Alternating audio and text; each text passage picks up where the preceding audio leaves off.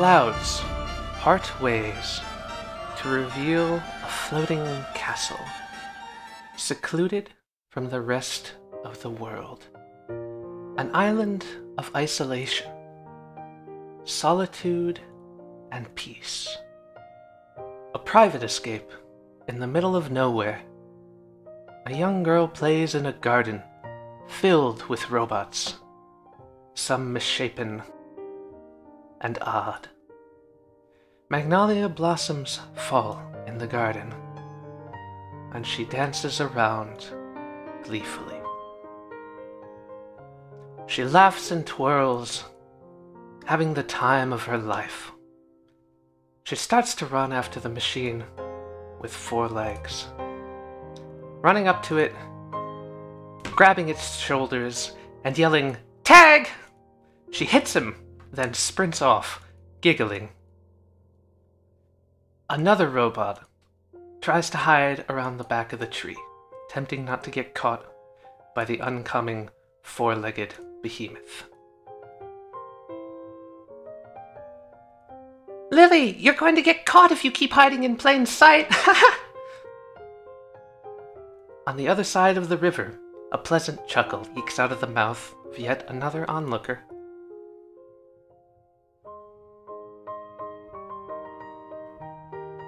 By the riverside, another robot is sitting with her legs crossed, watching happily.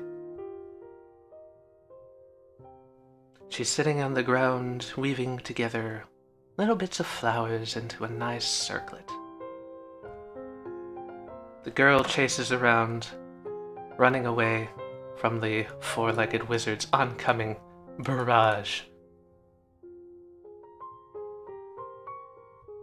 Eventually, he grabs his hand around her shoulder, yells, "Tag!" and sprints, leaping high up into the magnolia tree. She walks over, staring up at him. And at that point, a black-cloaked figure walks into the room. So, how are you enjoying my garden, little one? The girl smiles and grins. "It's the best, Mr. Magus. Your friends are all very nice." Hey, E108! It's not fair to use your powers to your advantage. "Sir, she was so fast! It was the only way I could get out with my life!" "It was just a joke, Clunk." "Clunk? Kid, my registration code is E108, Snapdragon!" "You look like a Clunk to me." "Very well.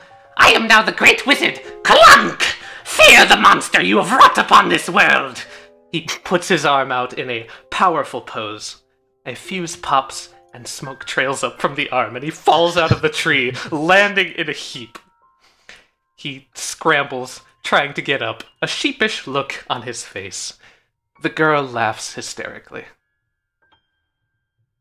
After things have died down, the girl and the Black Magus sit beside the stream, tossing stones across the water.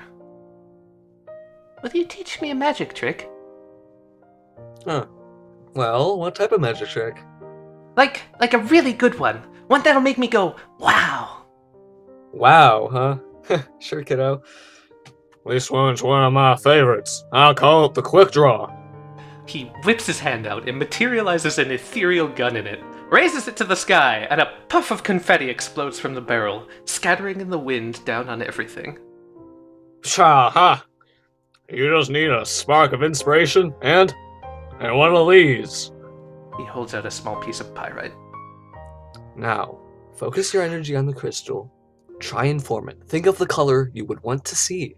She takes the piece, and you start to see a black energy glowing around the crystal, and it melts into her hand, a shadowy black gun appearing. She raises the gun into the air, and instead of confetti, it just showers the group with a light spray of oil. Spatters and bits of it spray out and get caught in the Black Magus's mustache. His face is covered by a cloak, so his expression is unreadable, but you can tell he's grinning. Very well done, Versi. Now, you've got an interesting imagination. The girl smiles, silver hair now matted with black tar and bits of confetti. "You command a great tact, mistress!" Clunk tilts his head and walks over. Thank you, Clunk. You're very kind. The machine pats her head, and time passes. We see the same scene now at night. The excitement has died down. Fireflies float around in the moonlight. The child sits with her feet in the water. Beside her is the same robed figure. They sit there, taking in the beauty of it for a moment. Then the Black Magus makes a little glow of magic and summons an ornate bronze box into his hands. The box is elaborately crafted, gears inset in gears. Here, this is for you. He opens it, and at first there is nothing, but slowly the gears creak and bring themselves to life. A soft melody begins to float out of the box. Machines from the room slowly creep towards it, entranced by its majesty. The girl spins around looking at all of them and begins to grin and laugh. One of them on the other side of the river takes a step, stumbles, and starts to fall into the water. The Black Magus gasps. The girl bolts up, leaping over the river, a lance of shadow springing from her arm, cushioning the robot's fall. She lifts her back up and places her on the side of the river. Mercy lands right next to her. Rose, is it? She blushes and kind of shies away. You really seem to like that music box. Would you like to have it? But Papa made it for you. That's okay. I can hear it every time I come and visit you. All right. The girl looks back towards the Black Magus. He smiles and tosses the box over to her, and she deftly catches it with shadows. Here. She hands it to the robotic girl, who happily takes it in her hands and stares, awestruck. She walks back over the bridge and comes to sit down next to the Magus. Well, that was a very kind thing you did there, Versi. She needed it more.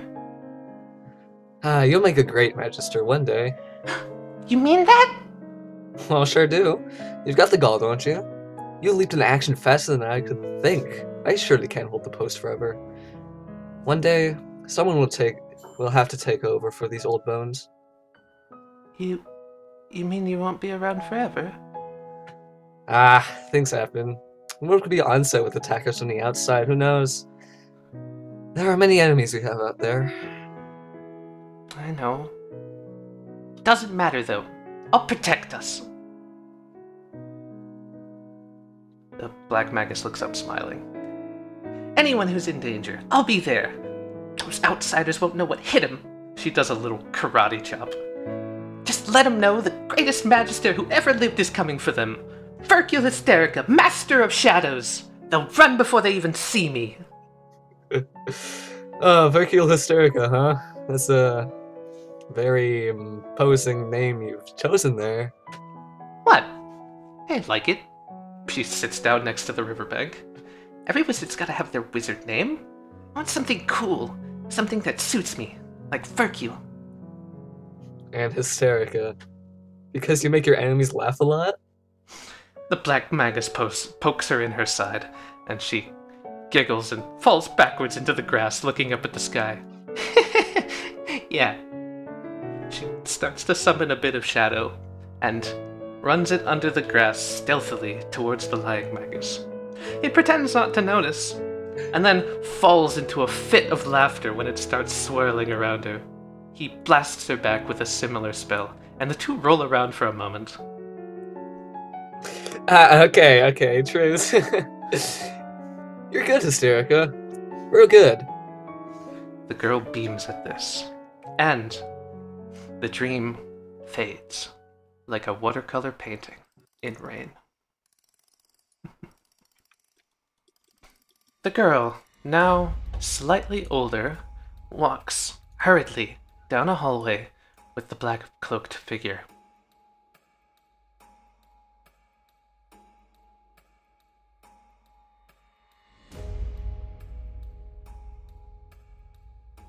He stops her midway, holding his arm out. Hang on. They're here already. I'm going to be careful. Just follow my lead. Suddenly, in front of them on the terrace, many motes of light appear. Small portals, much akin to the large one they were fleeing to. Different colored figures with skulls strapped to their belts step out in a menacing huddle. Black Magus, that is what you are called. By decree of the Unseelie Accords and the law of the Planehoppers, we find you in violation of the most abhorrent of crimes. Manipulation of the weave in attempt to summon outsiders, elder gods, to this realm.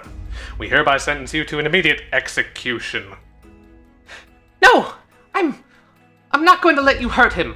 She starts to form a shadow ball around her arms, rings of light appearing around them as well. Wizrow sternly gazes at her. Stay out of this, kid. This is beyond you. This man is not what he seems. And he effortlessly dispels her magic with one hand, keeping the other trained very expertly on the Black Magus. Your options are none, Magus. We know the location of your real body. You may give up this game of yours now. Running will not save you again. You can count on that. The cool wizard just snaps aggressively in the background. Now, hold on a second, partner. He steps to the side away from the girl. She stretches her arms out to him longingly, but the serious tone in his voice causes her to hesitate.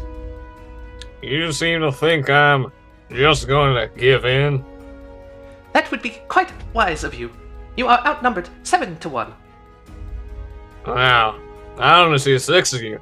Regardless, you of all people should be well aware that I will outpower every one last of y'all. On the contrary, we know who you are, and you're still 1 against 7. When I gets 10, my subjects are people too, Dr. Chovy. Unless you count this one's apprentice. Then we'd be, 10-2? Yes, 10-2. Tea time! We've seen through your tricks, huh? We know your location. Our best man soon will have you surrounded. Oh, yeah! Any last words before I suplex your stupid face? And then he mutters underneath his breath. A gun materializes in his hand, a smoky flintlock, and he quickly aims it at the wizards. Draw! Many things happen at once. A portal opens behind the Black Magus. He fires the gun, its deadly salvo flying forth and hitting Dr. Chovy in the chest. She struggles as some magical force overwhelms her body. Wizrow hurls a ball of pure fiery energy, the other Planehoppers placing ethereal chains on the Black Magus, pulling him to the ground. He struggles to escape, but can't. He tries to speak, but a spell from Elog bounces to life and binds his lips shut with a snap. The girl screams and reaches out for him as the bolt from Wizrow impacts his body. His form wriggles, absorbing the energy, and bursts, dissolving into a fine mist.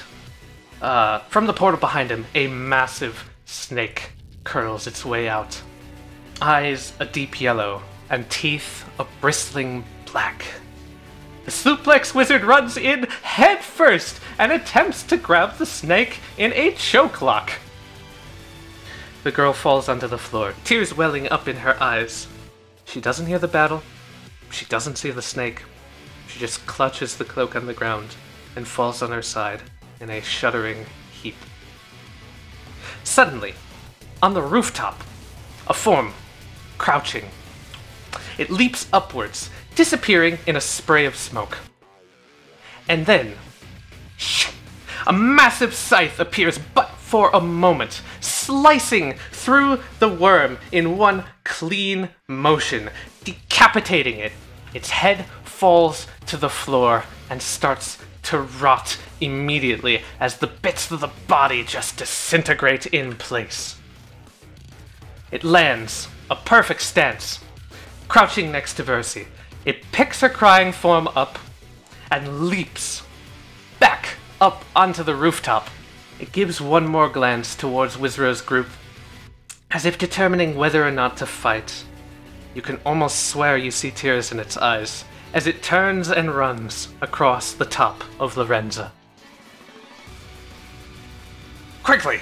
After them! They're probably going for the gate! And as he yells this, forms, hundreds of them, thousands of them, come out of the air and out of the castle. The cool wizard stops snapping and looks up for one moment. Oh shit. What now, WizBiz? I don't think I can suplex all those at once. All the wizards pull back, launching spells of fire, ice, and lightning. A great clamor echoes amongst the labyrinth winds. Come on! We can't lose our ground!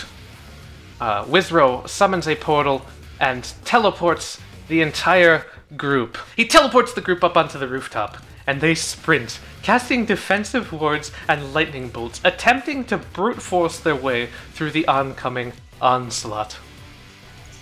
Withrow, I sense something coming. It's big. It's not like the others. Get ready to hit it with all you've got! It's no match for my puppets. Don't worry, I'll suplex it on its face. Yeah, whatever. A form, massive, shadowy, gears protruding at odd angles, comes up from the rooftop to attack the group. Hundreds of masks on one shadowy form, faces contorted in screams, all surrounded in a whirl of blue and pink energy. And then the vision fades like mist in moonlight.